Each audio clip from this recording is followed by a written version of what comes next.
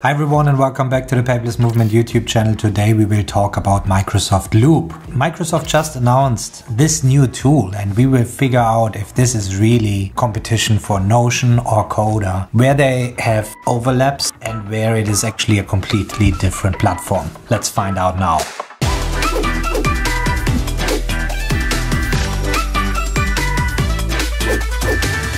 Okay, Microsoft Loop. They introduced this and they say think, plan and create together. And when we go through the announcement and what they actually talk about, they have three different things like workspaces, pages, components. And they're talking in detail about these things. When we look at Notion, we have the same thing. We have the workspaces here, which is this, the different sections. We have pages, which is the essential part of Notion. So we have pages, or we see here is pages or databases. And then we have components. That's actually very interesting. Components work across the different applications that Microsoft has to offer. And this is the interesting thing, because we don't want to have disconnected information. If somebody writes me anything in a chat that actually needs to be in the single source of truth, your database, your presentation or anything like that, or the database with the information of your project, then you don't want to have the additional work to do to copy paste what somebody told you in the chat to paste it into the project. So components actually allows you to share something inside chat, Microsoft Teams and To Do and so on, where you actually connect the information across different platforms. And this is what I love. If you're a follower of the Paperless Movement and you're part of the Paperless Movement membership, you know I talk about ICORE, which stands for Input, Control, Output, Refine, and defines a productivity system end to end. I'm all about you need to connect the dots. You don't want to have duplicated information. And this is Microsoft's take on to consolidate everything into one place with Microsoft Loops. And this is what you have in Notion if Notion is your only tool that you use. The issue with Notion was really that it didn't integrate well with other tools so far. The components they have here, when we quickly show, they have a table. And the question is now, can you cross-connect the tables? Because if you go to Notion in my old setup, there I have different databases that I created. So let's say we go to the people database, and this is just a list of people. And we go, for example, for Albert Einstein, we can open the page, which they also called here the pages. And then we have information about, we can write something down here on this page. But we also have backlinks that shows me where I mentioned this person. I also have additional information, but I don't need this. Okay, so if this looks all complex to you, I actually have an online course, how to use Notion like a pro, in the Paperless Movement membership. It's free for my members. So go over there and check it out. But I just want to show you that Notion so far has a lot more to offer. So they say something like here, oh, that's awesome. You have components and you have a voting table. Probably many get excited, you ask something, you say pros and cons, and then people can vote for this and you see the people voting. Actually, Coda had this in the very beginning. Here we are in Coda, that's a Coda doc. And there you have a voting table. So I could even add a new row. You can play around on this page actually. I can pick a person who is the author behind this, and then I can leave a comment and I vote it.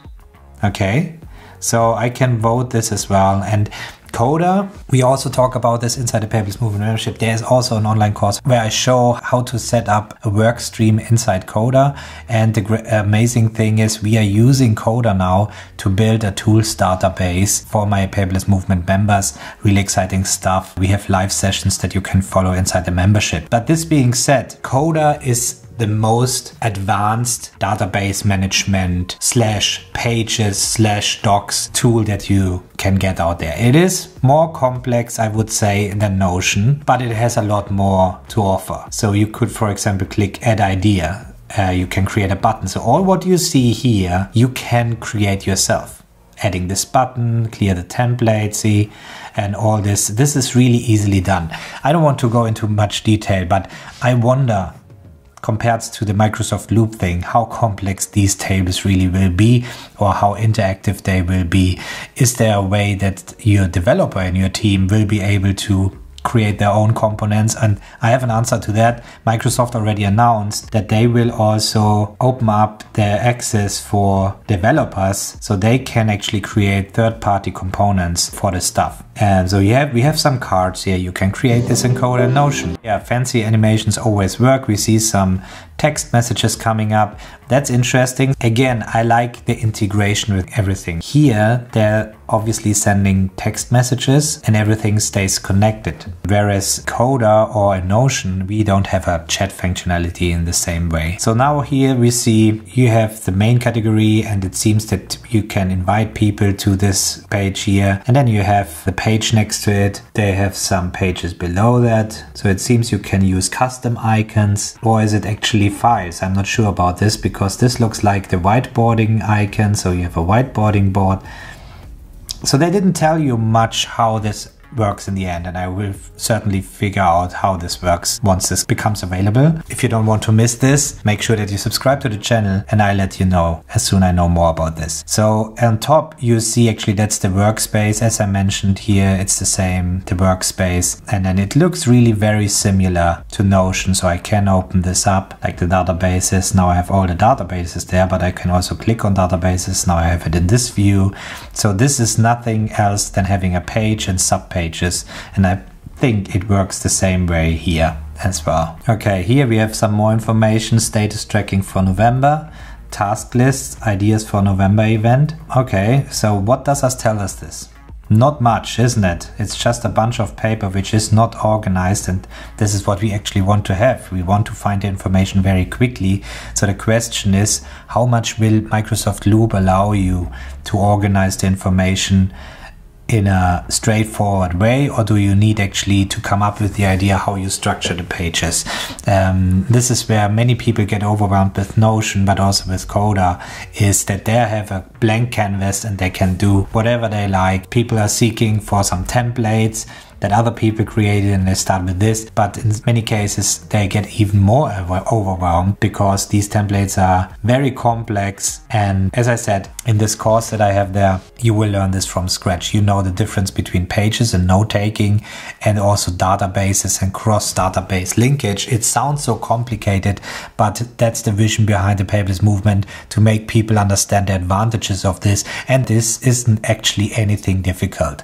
This is what we are here for, guys. Okay, here we clearly see the structure of pages as we know it from other pages. Also ClickUp now added this so people can react to paragraphs. Not sure what the advantage there is. So then here we have some marketing image concepts. So they added an image gallery, it seems, and people can add even more images. So question is now, where does it live? Does it only live on this page, or is it part of a different page or database that I can leverage? Is it a component that I can cross-share then? I would guess so. That would be the dream way to use it, that we can just put this marketing image concept, add it to a chat, send it to somebody else, and they can add images there, and at the same time it will update here. I think it will work this way. It just makes sense to have it this way. There we go. Here we're in the sales, and we have some, this is one of the new components here, which gives you some data, so a dashboard and key information about other information that you have here from the Dynamics 365. Here we are in Outlook and in Teams, and it just shows you that you have this component now in both. Okay, so we have it in the Outlook in an email, so it adds it here, but at the same time here. So when this data gets updated over time, the sales, the numbers, or anything else, it will get updated cross-application, and I like this. So the real question now is that we need to answer, who is Microsoft Loop for, and Microsoft Suite in general versus Notion or Coda. And the thing is, I see Notion more for the personal solopreneur to use. I know companies actually using Notion with their teams and working in there. That's absolutely possible. I would argue there are better tools to do project management like ClickUp or Asana. But for knowledge management, Notion is really awesome, and creating written content. Coda, you can build anything. Okay, so this is the no-code movement in Coda, where you really can create an app from scratch. You have all the integrations, any integration that you want to get in there. This is really awesome, and we will see a lot more from Coda. And Microsoft Loop, this is really for teams, bigger organizations. This is how I would see it. In a paperless movement community inside the membership, we have a lot of members who work in corporate, and they run everything on Microsoft because that's still the standard in many companies. And this is where people struggle. They use Notion for their private life, or they use Todoist for task management in their private life, and then they get disconnected from their work life. And I always try to find ways to get everything together into one simple single source of truth when you wake up and you say, okay, that's what I need to do today. And usually that's your calendar. But this aside, the thing is, having something like Microsoft Loop will now level up working in the businesses that actually run on Microsoft. So I really appreciate Microsoft going down this road. Is it competition for Notion? No, I think it's a complete different use case. It's really for consolidating the data that you have inside your business, keep it connected, and take advantage of what is already there instead of scattering the information into different tools. So this is really highly aligned with the iCore framework principle that I teach inside the membership, as I mentioned in the beginning of the video. So if you want to stay tuned and you want to learn more about digital productivity tools and how you take advantage of this, also about these updates, make sure that you subscribe to this channel if you haven't already. And if you liked the video, give it a thumbs up and share it with your friends, and I'll catch you up next time.